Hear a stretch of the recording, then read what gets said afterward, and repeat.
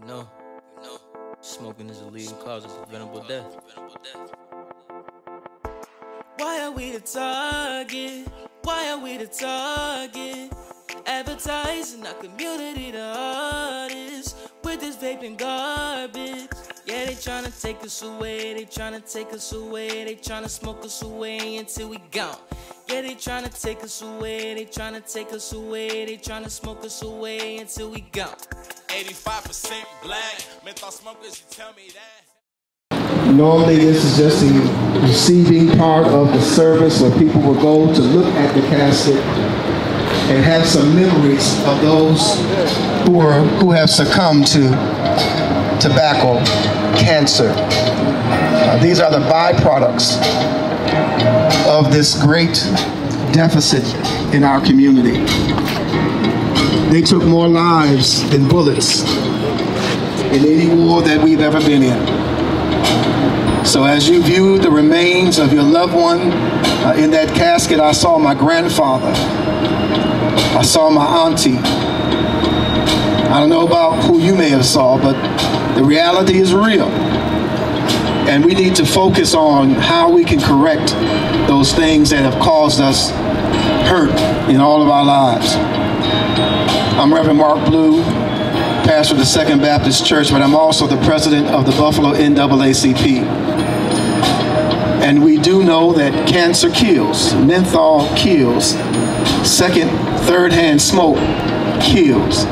It stunts growth. It causes families to hurt. It causes families to miss loved ones. But I'm here to share with you that the NAACP has taken the stand against menthol.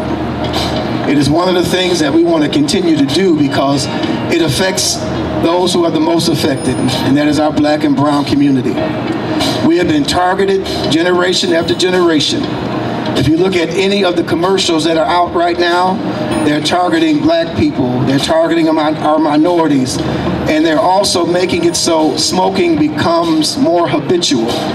They're making it so smoking becomes more, it looks like, enjoyable. They don't do this in the white communities. They do it in the black communities. They advertise it where candy is, where potato chips are. But I have news for you. In 2023, the FDA has proposed a ban on menthol. But what has happened is the legislation has not passed. We need to talk to our legislators, talk to our decision makers. Even City Hall has the ability to ban menthol in our communities. My name is Dr. Skylar Lawson. I'm the lead of the research and evaluation team for No Menthol Buffalo. And I think the No Menthol Buffalo Funeral is important because it kind of highlights the collective impact that menthol tobacco has had on black, brown, and LGBTQIA populations. And we have a casket here full of different tobacco products, and we have as people walk by the casket, they probably saw their family members in that casket. All of them dying from preventable deaths because of very aggressive, very targeted marketing in their communities, and being poisoned by a flavored tobacco product that, when used as intended, will kill you. And again, that flavor sweetens the poison. So I think it's really important to kind of highlight this public health issue, this health disparities issue.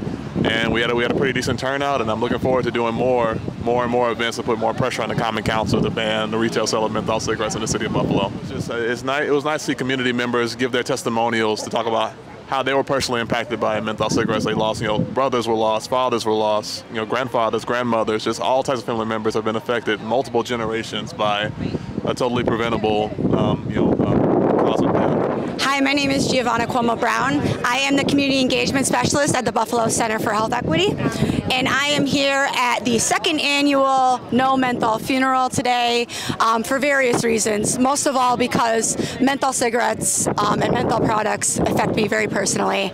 I lost my mom when I was just 16 years old, and my sweet younger brothers were just 12 and 9 years old at the time. And my mom, she lost her life and she was only 41, and that was a result of menthol cigarettes that she smoked for 30 years since she was age 11. So I'm calling on menthol products, menthol cigarettes, to be banned so that no other family has to suffer the way that mine has in losing my best friend. All right, so hello everybody. My name is Jason Brady, and I'm here with Buffalo No Menthol because the person who created it actually invited me a week ago. I met him at the Igniting Hope conference, and he spoke some powerful words about just why it's important to take away menthol from Buffalo communities. You know, why have access to something that's actually detrimental to the community itself?